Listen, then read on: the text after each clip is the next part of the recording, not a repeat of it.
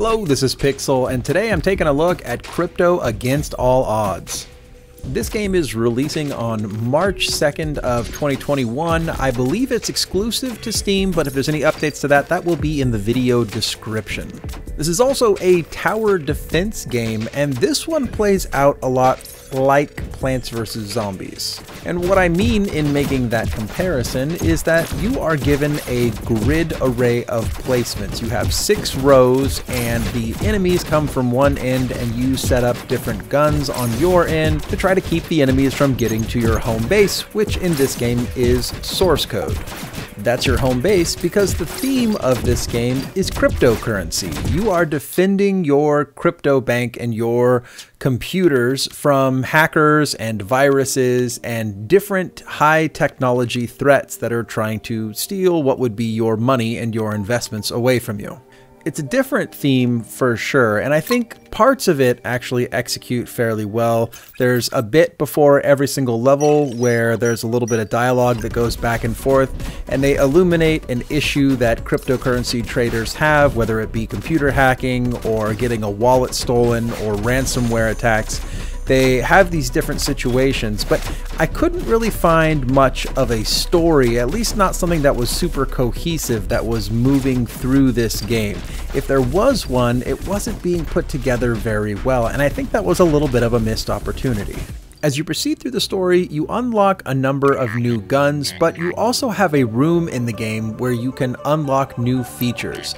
In that room, there's a store, and one of the currencies that you gain through the game can be used to unlock a Bitcoin trading minigame, which is frankly very disappointing overall, but there's also information that you can unlock on the different enemies, and you can unlock new slots so you can increase your arsenal. Overall, the features seem to be used okay. Some of the things really didn't seem like they were necessary, where other things did, and I wish that the things that were more important to the game or benefited the gameplay were a little bit more thickened up rather than what we got in the end. I also think that while the graphics kind of meet the theme fairly well of doing this kind of high-tech, almost Tron-like representation of what cryptocurrency actions would look like, I felt that there was really some missing fidelity here. I think that there could have been much better graphics in this game, and it would have made for a better experience overall. Music and sound effects, though, did exactly what they wanted it to do. It really hit the nail on the head for the theme that they were shooting for and the overall tenor of the game. The really unfortunate part, though, is that this game is going to be directly compared to Plants vs. Zombies by many players. The core of its design just feels so much like that game, and that game is such a ubiquitous game that so many people that have played it will play this game and immediately make that connection. Where that becomes more of a problem, though, is with the design of the weapons and the enemies in the game. In Plants vs. Zombies, you have a vast array of weapons, and many of the weapons feel vastly different than others. They freeze enemies or explode enemies. Here in Crypto, you'll find that the guns tend to do very similar things. They are just offensive weapons. Maybe they shoot in a slightly different pattern, but they're all going to have the same overall feeling. The same thing ends up being fairly true for the enemies. While there are different attack patterns for the enemies and different characteristics, they're not so different, and they don't look so different that the player is going to treat them as if they're different types of enemies.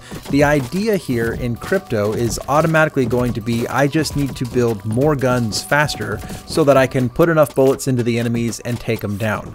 Contrast that with a game like Plants vs. Zombies, where certain unique zombies required certain unique guns, and that helped diversify the gameplay overall.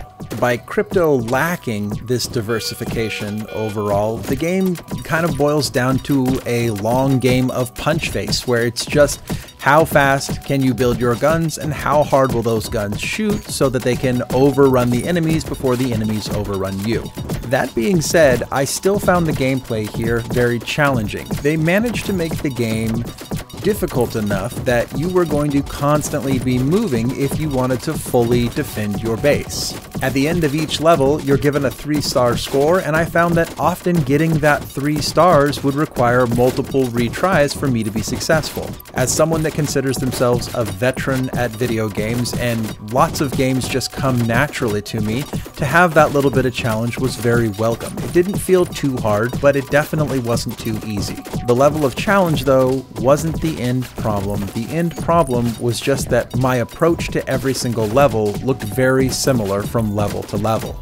With all this said, I still had a pretty positive experience overall with Crypto. It's not a game that's going to meet the bar of the greatness of something like Plants vs. Zombies, and I think because of that, my advice to any potential purchasers of this game is to keep your expectations relatively low. It is a fairly entertaining game, but the tower defense space just has so many really great titles that I would think that it would be a better time spent to go find those great titles and play them rather than starting with Crypto. If you've liked this video, well then like this video. And if you'd like to find out about more great games that just haven't got enough attention, take a look at my channel where I specialize in finding great indie hidden gems. Thanks for hanging out with me, and until next time, this has been Pixel.